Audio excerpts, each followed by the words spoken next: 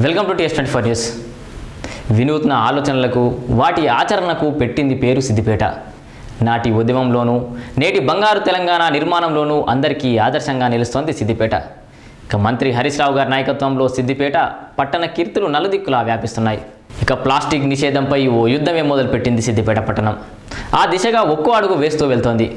Plastic నిషేధం అని ప్రకటనలు చేసి వదిలేయకుండా వాటికి ప్రత్యామ్నాయ మార్గాలు చూపిస్తూ ప్రజలను ముందుకుండి నడిపిస్తున్నారు మంత్రి హరీశ్రావు గారు.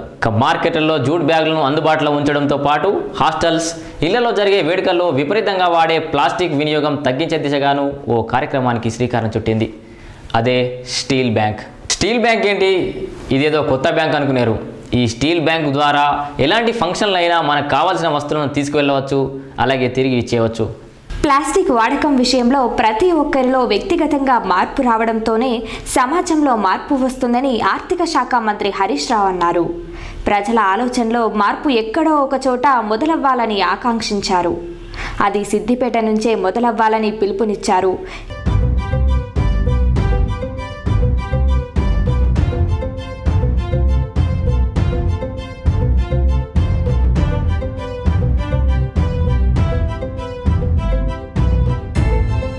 ఇందులో భాగంగా సిద్దిపేట మున్సిపాలిటీ పరిధిలోని 34, 30, 15 వార్డులలో మున్సిపల్ చైర్మన్ రాజనర్సుతో కలిసి స్టీల్ బ్యాంకులను మంత్రి గురువారం ప్రారంభించారు. ఇక ఈ సందర్భంగా ఏర్పాటు చేసిన సమావేశంలో మంత్రి మాట్లాడుతూ, భవిష్యత్తు తరాలు సంతోషంగా, ఆరోగ్యంగా ఉండాలంటే మనలో మార్పు రావాలని, ఆరోగ్యకర సమాజానికి బాటలు వేయాలని మంత్రి సూచించారు. మటన్, చికెన్ తెచ్చుకునే వారు సైతం స్టీల్ ఇంటి నుంచి స్టీల్ డబ్బాలను విధిగా తీసుకువెళ్లాలని సూచించారు.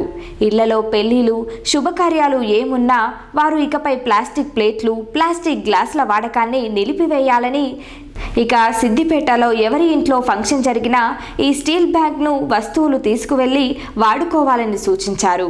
స్టీల్ బ్యాంకులో ప్లేట్లు, అన్ని రకాల సామాన్లు అందుబాటులో ఉంటాయని చెప్పారు. ఇకపై పట్టణంలో ఎవరి ఇళ్లలో ప్లాస్టిక్ వాడొద్దని, వాడిన వారికి 500 రూపాయలు జరిమానా విధిస్తామని హెచ్చరించారు. ఇళ్లలో వాడిన ప్లాస్టిక్ కవర్లు భూమిలోకి వెళ్లి పర్యావరణాన్ని ముప్పు వాటిల్లుతుందని, ఇళ్లలో వాడిన ప్లాస్టిక్ కవర్లు భూమిలోకి వెళ్లి పర్యావరణానికి ముప్పు వాటిల్లుతుందని, భూమి, వాతావరణం కలుషితమవుతుందని స్థానికులకు అవగాహన కల్పించారు. మనం తింటున్న ఆహారంలో ప్లాస్టిక్ అవశేషాలు ఉంటున్నాయని చెప్పారు. ఇది అత్యంత ప్రమాదకరమని, కడుపులో ప్లాస్టిక్ చేరి క్యాన్సర్ వ్యాధి ప్రబలుతుందని అన్నారు. ఇళ్లలో వాడుతున్న తడి, పొడి చెత్తను ఖచ్చితంగా వేరు చేసి మున్సిపల్ సిబ్బందికి ఇవ్వాలని అన్నారు.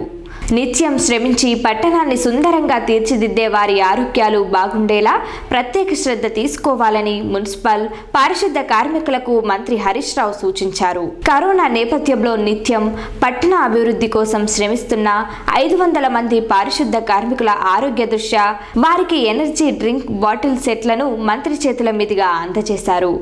ప్రతి ఒక్కరూ ఒక బాటిల్ ఎనర్జీ డ్రింక్ తాగాలని కార్మికులకు సూచించారు.